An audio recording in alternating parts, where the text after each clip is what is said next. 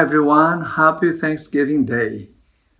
I'm very grateful that the Lord has brought us all together again on this very important day, the National Thanksgiving Day, a very unique tradition of this country, the United States of America, of which we are part, of which we are citizens.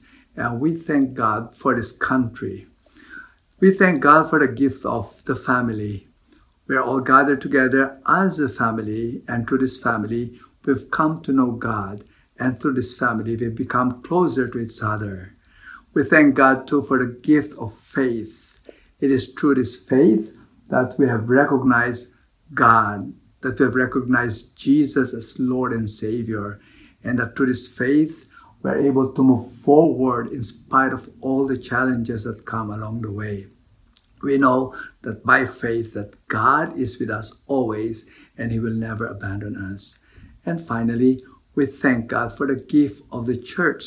We thank God for the gift of St. Joseph Parish Church.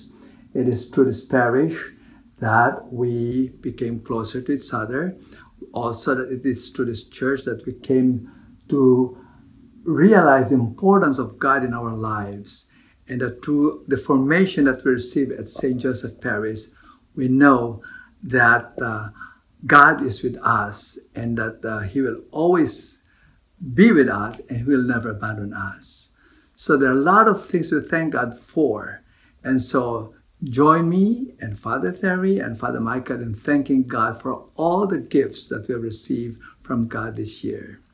In the words of St. Paul, I'd like to say, I thank God each time I think of you. Happy Thanksgiving Day. God bless.